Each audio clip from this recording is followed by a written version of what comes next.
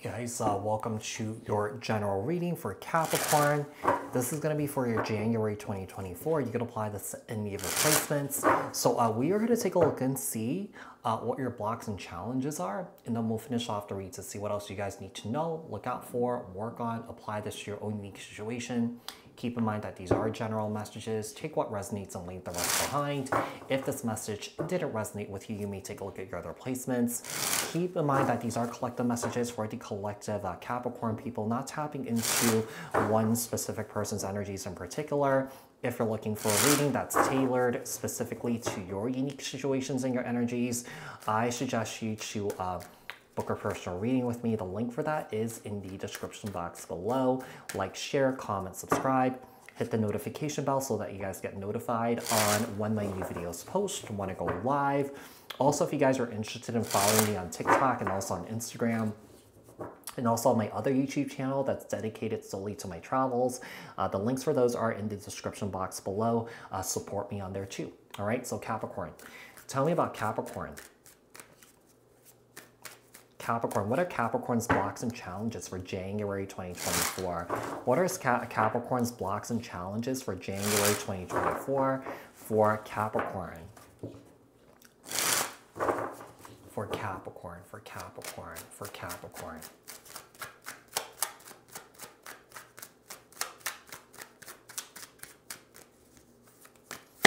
Okay, so we have the Lovers here and the Wheel of Fortune. Well, this could be an indication that perhaps you guys are coming into alignment with yourself here.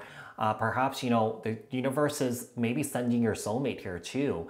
And, you know, perhaps the soulmate is coming in, but there's definitely some blocks here. Yeah, definitely some blocks here that you haven't really quite released yet or moved on from yet. I mean, this could be trauma, burdens, this could be grudges or something like that.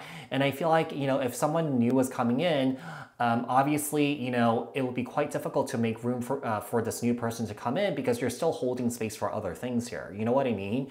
Even if you were to make room for this new person, hypothetically, all the things that you're holding on to will surface in the relationship here. So I feel like it's time to really just let it go and move on from these traumatic experiences that you've been through here, these grudges that you're holding on to here, okay? Obviously, you know, we all have trauma. We all been through trauma in life. You know, we can't really completely forget them or like really fully remove it from our physiology, but we could remove the heaviness of the traumas that we've been through here, okay? The Death card, Scorpio energy. Tell me about the Lovers. Why is the Lovers here?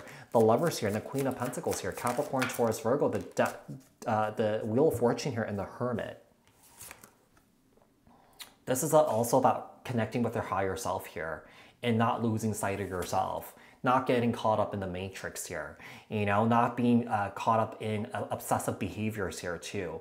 So this is about not losing sight of yourself and really focusing on what's at hand here, you know, that's coming up to the surface, especially when it comes to your trauma, your burdens, your pain here, whatever that might look like to you. 8 of Wands here. And yeah, there's a new relationship that's coming in for you. The problem is, there's a block that's keeping you from this relationship really developing and blossoming because, like I said, you're still holding on to space for these past things here that hasn't really been quite released yet or moved on from or healed from yet. We have the King to Queen of Pentacles here. This is a true pair. This is a soulmate connection here. And like I said, if you don't deal with this, or that you haven't dealt with this and you just accept this person into your life, it will definitely come up in the relationship here. The 9 of Pentacles, the 9 of Wands here and the 4 of Pentacles here, the Death card here and the 4 of Swords. It's time to heal and let go. You're definitely holding on to a lot of things here that's just not really serving a purpose in your life. And it's definitely holding you back here, Capricorn. What else do we have for Capricorn? What else does Capricorn do? What else does Capricorn need to know, look out for, work on for January 2024? Sun, Moon, Rising, Venus, Jupiter, Saturn. Like I said, this could be in any of your placements, you guys. Okay, so we have the 3 of Swords here and the 8 of Cups. Yeah, okay. There's definitely some past heartbreak that you're still holding on to that you haven't really quite left behind yet or moved on from or healed from. This is definitely going to affect your relationship here. The 9 of Cups here and the 7 of Pentacles. You know, I feel like one of the things I'm getting here is I feel like someone here is not really good by themselves right now. Yeah, there's all this residual energy that someone here is holding on to and not letting go. And I feel like someone here just keeps ruminating about the past here. Yeah, someone here just keeps ruminating about the past here with the Empress here, Libra, Taurus here, and the Seven of Swords. Someone here is sabotaging themselves from receiving blessings from the universe here. Now, this doesn't have to be you, Capricorn. Maybe this is a person that you're dealing with that's coming into your life, you know? So I do feel like someone here, whoever I'm rooting for here, someone here definitely has some stuff that they have to deal with here. The Empress, Libra, Taurus here. Tell me the Three of Swords. Why is it Three of Swords here? Three of Swords and the Three of Cups. Tell me the Eight of Cups here. The Eight of Cups here and the Page of Wands. Aries, Leo, Sagittarius energy. A lot of the stuff that you're holding on to or someone is holding on to really goes back all the way to their childhood here. Yeah, I just feel like someone here just has a hard time letting go of things. Someone here holds grudges here. You know, I do feel like there's a lack of happiness here too. I mean, ask yourself this, whoever I'm reading for here, when holding your grudge, does that make you happy? It's just gonna continue to create misery because there's like a negative thing that's attached to it. You know what I mean? So we have the Nine of Cups here and the Knight of Wands, Aries, Leo, Sag, the Seven of Pentacles here, and we have the Devil, not the Devil, the Tower, Aries, Scorpio. Interesting. I feel like this is like a major wake-up call for somebody here because something beautiful is coming in for you. And I do feel like the universe is like, take care of this before, this gets ruined. The Six of Pentacles here and this, the Empress and the Seven of Swords here and the Justice card.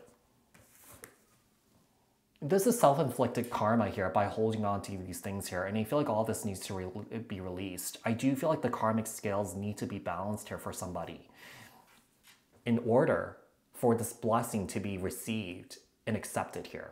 Does that make sense? Yeah, I just feel like someone here is just not really happy. Yeah, I mean, how can someone be happy when they're holding on to like past stuff here, or holding on to like grudges, you know what I mean? So I do feel like someone here definitely has a lot of self-work that they need to do here, okay? Because it seems like there's a beautiful soulmate connection coming in, and I just see someone here just having a hard time receiving it and accepting it here. Even though, like I said, someone here that receives it and accept it, all this will come up in the relationship here, like all of it, okay? So Capricorn, I hope that this was helpful. I hope that this resonated here. If it did, leave a comment down in the comment section below. Like this video, share this video, subscribe, hit the notification bell, and I'll speak to you guys in the next one. Thanks, guys. Bye.